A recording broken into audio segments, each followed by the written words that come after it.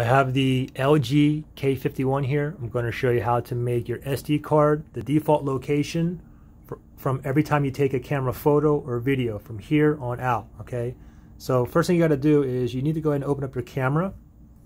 So let's open up the camera here.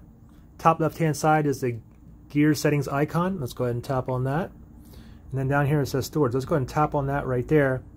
Now yours will stay internal storage. Just go ahead and tap on SD card up there. Okay, then once you do that, it should say storage SD card. Okay, now the thing is, now every time we take a photo or video, it's going to be saved directly to our SD card, right? And I'll show you how to find the photos and videos that are actually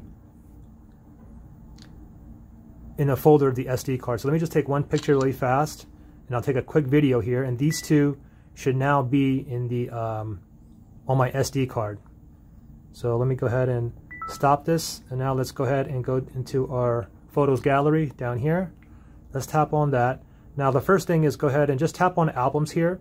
Now you can see I have two folders here. I have one folder here, my camera, with like 5 photos and videos. This was before I put my this is before I made the SD card at default location. So this is my internal memory. I know that this is my SD card here because on the top right hand side you can see a little SD card icon right there, and that one photo and video I just took is right here. Okay, so pretty simple. Good luck, guys.